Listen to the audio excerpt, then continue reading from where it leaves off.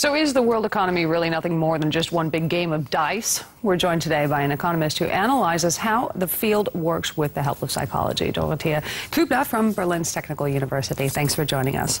Well, what do you think? Are these highly paid managers really nothing more than kids on a playground fighting over toys?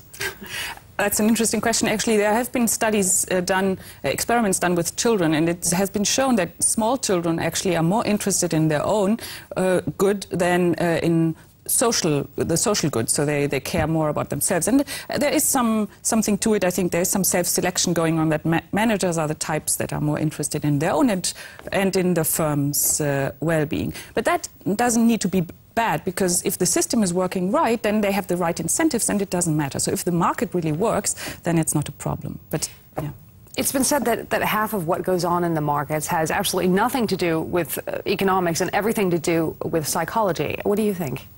I think there is something to it there, but I think both, I mean, first of all, nobody has foreseen this, okay? Some economists claim that that's not a problem, we don't have to foresee it. But I think the psychology and economics direction is right in saying this is a big failure, okay? And it's a failure of the hypothesis that markets are efficient, that they are functioning, okay? And that is where psychology comes in and says people are not rational, they are not always taking the right choices, and they're not foreseeing everything. And therefore, there's a lot of scope now, I think, and economics will change in that direction, that these theories that are already around, and there has been instances where you could see before that psychology is very important, they become more important in the future, these approaches.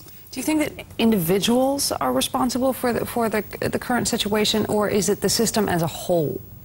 Of course, some individuals invented some of these complicated financial products, but I think you cannot ascribe it to individuals. It's the whole system. As Alan Greenspan, the former president of the Fed in the US, said, he and many others overestimated the ability of markets to correct themselves. And he said that he thought that if these new products come out, these financial products, the market will say whether they work or not. But this hasn't proved to be right.